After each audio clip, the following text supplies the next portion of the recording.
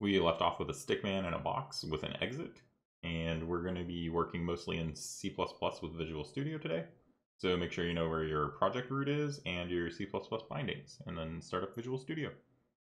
And make a new project. And I'm going to be using Explorer to show you where the folders are, just so that it's bigger. Feel free to use Browse. So go to your folder that you want the source in, and then I'm going to call it maze.cpp and empty project. And let's get started. So first I'm going to change it to 64-bit compilation, and then I'm going to go to project properties and make sure I'm on all platforms and all configurations. And then our target name is going to be lib project name dash platform dash configuration. And our output directory, we want to be in the Godot directory where our Godot project is going to be. And we want it to be a DLL. And then VC++ directories, we want the include directories. We need to go to the C++ bindings, the Godot headers folder. And then we also need the include folder. And then also the include gen folder.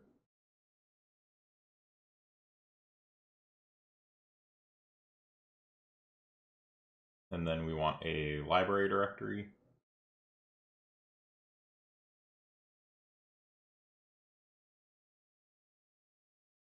And that will be our bin folder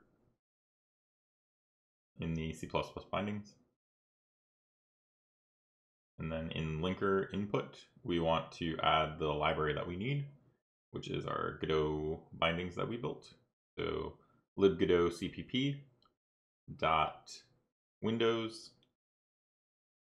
dot platform dot configuration, and then dot lib. And so you'll see that what it's named there in evaluated value. So make sure your files are named that way. You want x64 instead of win32 for 64-bit. And then we are done with the project properties. So let's start adding some files. We need a player, and we need a root, and we also need a Godot library, where we're gonna make sure that Godot knows how to use stuff.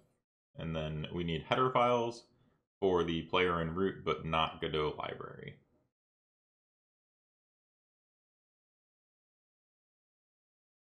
And then I'm gonna rearrange this a little bit so that the C++ and headers are next to each other. And in Player.h, let's pound include, we want core Godot. And then we want kinematic body 2D because that is what we are in our player. And we want input because we're going to handle some input in this. And then we are namespace Godot. Class player is a public kinematic body 2D. And then we need to use this Godot class macro. Player is our name and kinematic body 2D is our type. And then we want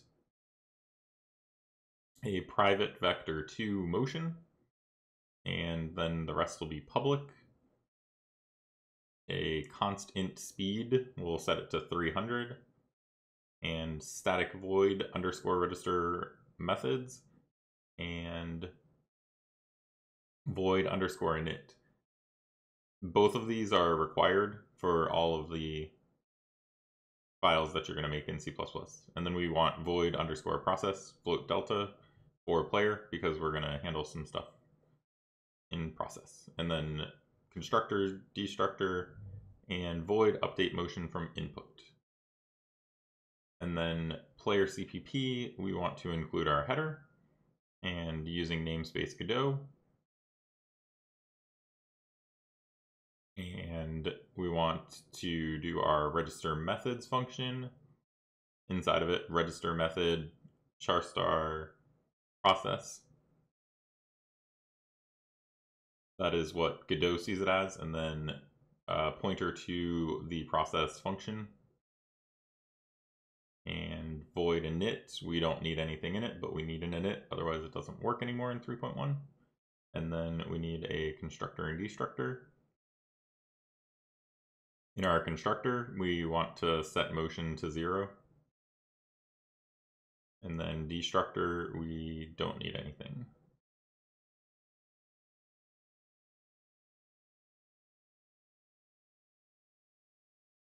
For player process, this is the underscore process function in Godot. It gets called every frame. We want update motion from input and move and slide motion. And then in our update motion from input function, we want motion equals vector2 0 0. Just make sure that it's always 0 when we're starting this. And then we are going to set the input.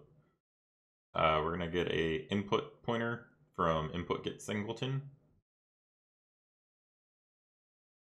And then if input is action pressed UI up, then we know we're going up. And so we want our motion Y to be minus our speed, because up is negative in most game development, actually. And then for UI down, we want to increase speed on the Y axis. And then for left, we want X to be minus speed. And for right, we want X to be plus speed. And then make sure these are all just ifs and no else's, because if you are holding two keys, they'll cancel each other out and such. Build it, make sure it builds, and we're good. So let's work on our Godot library. We need to include the player header, and then we can use namespace Godot now in 3.1. So let's do our extern-c void GDN export Godot GDNative init, and all we are doing is calling the Godot GDNative init. You need these functions declared every time. It's the requirements for NativeScript.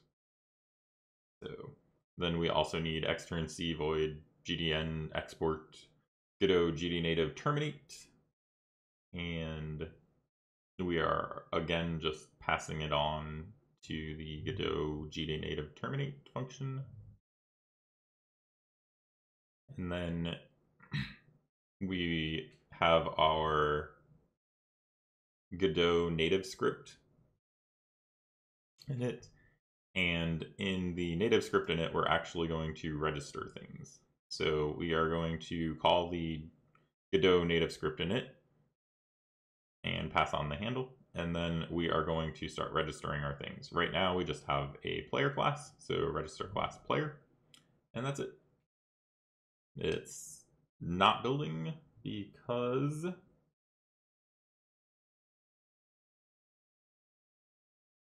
I have an unresolved external.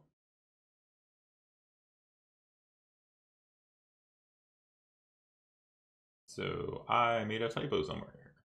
I did not put player : in front of init. Now hopefully it works. It does. All right. And then let's go to Godot and make sure that this actually works.